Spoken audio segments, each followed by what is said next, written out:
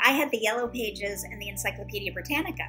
Okay, you can now find someone's complete career trajectory. You can find out what they're upset about on Twitter. You can find out if they have grandchildren on Instagram. So if you're reaching out cold, you have a way to find out about them so that you can offer some sort of help.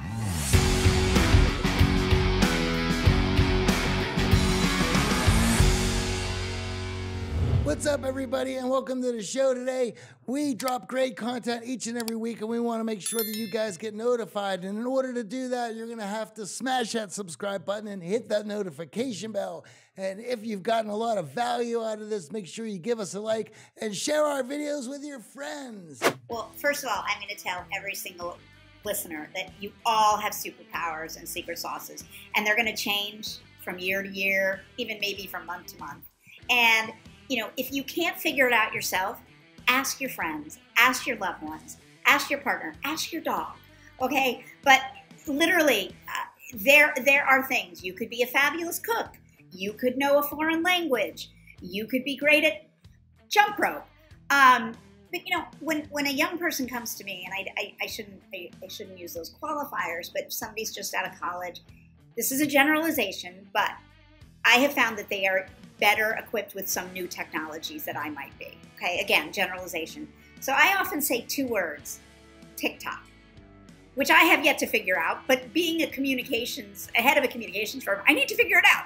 So I think what we need to do is get rid of the naysayers in our brain, which, believe me, I have many of them, and really just think about it. And also be, don't be afraid to ask others. It was back in 2007, I went away with 8 friends, and we went up to the Catskills, which is a couple of hours north of New York City. And our goal that weekend was to be able to articulate our superpowers, our elevator speech. And it was that weekend that I finally got the guts to say, I'm Susan McPherson, I'm a serial connector. Well, after I said it, I almost peed in my pants because it sounded so ridiculous. But I had 8 dear friends saying to me, yes, you are. And 16 years later, I wrote a book on it. So what I think for the advice for people who are struggling is, just start making lists and also know that it doesn't have to be you're a rocket scientist. Although that seems to be the flavor of the day right now, doesn't it? It does. Absolutely. I think for young people, it's also important to, regardless of how they feel about themselves or what they have going on, to set up some sort of mission. And it doesn't even need to be a major one that's going to take the rest of their lives to get to. Just something small to get them focused on themselves, where they are, and what they're going to have to accomplish to end that mission. And that's going to get them some great insight about who they are, how they learn, and and some small inklings of what they're actually capable of. When we see young folks today, I mean, they have all the technology they have to consume all the information that they need. So to put the phone down and decide, here's what I'm going to learn, here's what I'm going to do, and taking those steps to it. And I mentor a lot of young men, and one of the things that I hear, the reason, the time and place where they have decided to get mentorship or to start a mission is when they realize that they're spending time with technology developing a character or an avatar that is online so that they get perks in a virtual world. And for some men, all of a sudden, they're like, wait a minute. I'm putting hours of effort in to be rewarded in a virtual world. What happens if I just decide to spin that and start developing myself in the real world? And what are those perks? And those perks are going to be the building blocks of who you are, your abilities, the superpowers that you've mentioned, how you're able to help other people. Another thing I'd love to share in all of this is, I'm almost 40, and my network when I was in my early 20s was small, but it's grown exponentially, because once you make a connection, then everyone in that person's network is 1 degree away from you. So even if you're starting out now and you feel like, hey, I really only have a couple friends from college, I had that one professor I really clicked with, that's okay. because investing in those relationships, as we see, led to you 18 years later writing a book. Like, all of these things take time and a little bit of patience, but the exponential growth and the payoff from the reciprocity that giving people 5 minutes of your time, favors, and support provides has worked incredibly well in our career trajectory. I never would have thought of it in my 20s. No, and I think what, Johnny, you were just saying, I mean, doing that little bit of research before you reach out to people, whether they're people you know or people you don't know, they have all the tools they need to do that. I mean, when I was coming of age professionally, I had the Yellow Pages and the Encyclopedia Britannica. Okay, you can now find someone's complete career trajectory. You can find out what they're upset about on Twitter. You can find out if they have grandchildren on Instagram. So if you're reaching out cold, you have a way to find out about them so that you can offer some sort of help.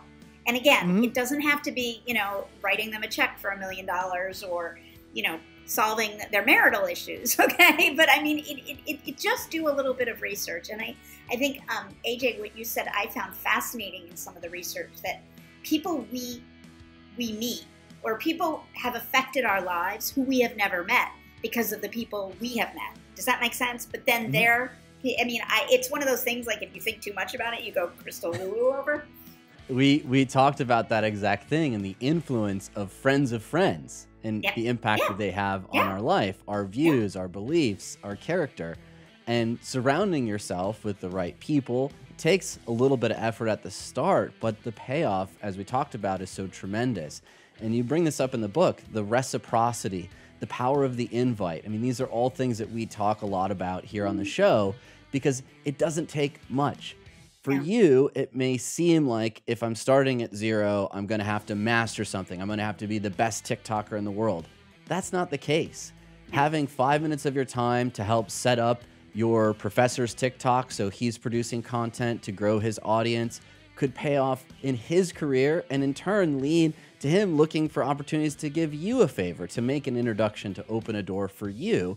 And that's the thing. We all have these strengths. We just maybe haven't spent enough time really cultivating or thinking about it introspectively.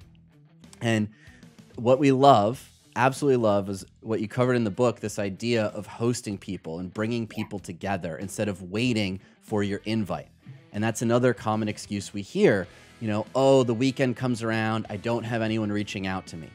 Well, why don't you reach out and plan? Because once you start inviting people, even if they don't show up, they still feel an urge through reciprocity to invite you to the next thing that's happening in their life. And I've had tons of connections made when that person didn't show up to my event. They didn't come to my party, but they still ended up remembering me and inviting me to something going on in their life. We drop great content each and every week, and we want to make sure that you guys get notified. And in order to do that, you're going to have to smash that subscribe button and hit that notification bell. And if you've gotten a lot of value out of this, make sure you give us a like and share our videos with your friends. So there was a study that I showcased. A researcher in Utah decided to just send 600 Christmas cards to people he had no idea who they were. And he started getting back Christmas cards. And even for like 15 years, he would get Christmas cards from those people who he had never met, but it was that act. So I think what you just described is exactly that, but in like real life. And we're all yearning for that connection. And if you are the one who takes a little bit of impetus, a little bit, and put yourself out there, you're going to be amazed at what comes back in return. And it may not come back exactly the way that you did it, meaning you might not get a favor instantly, and they might not do specifically what you were looking for, but over time, the long trajectory of our lives and careers, you're going to see all of these doors open from these small favors that you provide others, the value you give those around you. Now, you brought up something else that I know a lot in our audience are struggling with as well, and that's listening. Many of us have a never-ending to-do list, a calendar of meetings, things we got to do at home, things we got to do at work, and of course, this little device in our pocket that we've been talking about to distract us. What did your research show around listening and becoming a great conversationalist, and what tools can we bring to really foster and cultivate better listening skills? Well, we're horrible at listening, and the pandemic has made it even worse because, as you mentioned, notorious distractions, including the phone, children at our feet, pets at our feet, whatever has been. But even before the pandemic. And again, I am not singling myself out as being an exceptional listener, but what I have learned is by not listening, you can't get from the ask to the do. And you actually miss. Like, what if somebody told you they were giving you $1 million, but you weren't listening? You would miss that. I'm being facetious. But I spent some time interviewing a gentleman named Dr. Julian Treasure, who is one of the world's foremost experts in listening. In fact, he's done 4 or 5 TED Talks just on listening. So I would suggest that your listeners listen to his TED Talks. However, a couple of tips that he gave me. One is to stop our anticipatory listening. And I am guilty of this. But when I'm listening to people, I'm already so excited to get to the do, I'm already thinking about how I'm going to respond, rather than just listening, okay? The second thing is this is natural. When we are listening to people, our minds wander. So, while you're talking, I could be thinking about the Thai food I'm going to have for dinner tonight or the dishes in my sink. But it is totally acceptable, one, to be taking notes, especially if you're in a conversation on a business or even at an event. I sometimes use my phone, but of course I say I'm not looking at my email. I'm actually taking notes. But the other thing that I've learned is it's totally acceptable to say, you know what? For a second, I zoned out. Do you mind, AJ, repeating yourself? Because that in itself is a very wonderful gift we can give to one another. Because first of all, it shows a bit of vulnerability, but it also is respectful, right? You caught yourself and you really want to hear that person. And 99% of the time, they won't be upset that they have to repeat themselves. They'll be happy because they want to make sure they're heard.